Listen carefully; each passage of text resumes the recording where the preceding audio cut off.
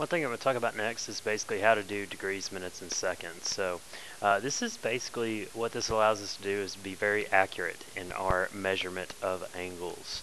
Because, it may not make like a big difference to you, but if I say 15 degrees and 16 degrees, that actually makes a huge difference if you're talking about a mile of distance. So even though it's just 1 degree, so it makes us be very accurate in terms of our decimals.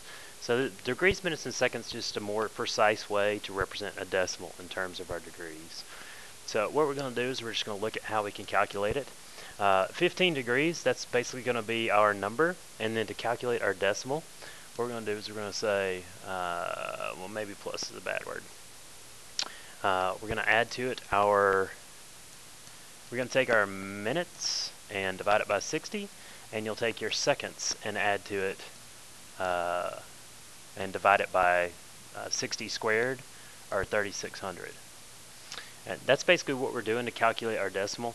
One thing you do need to realize, if this is a negative angle, then you want to basically apply that negative after you add this decimal.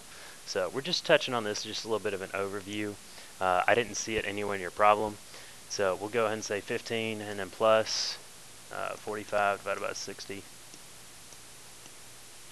And then we'll add to that 12 divided by 3600.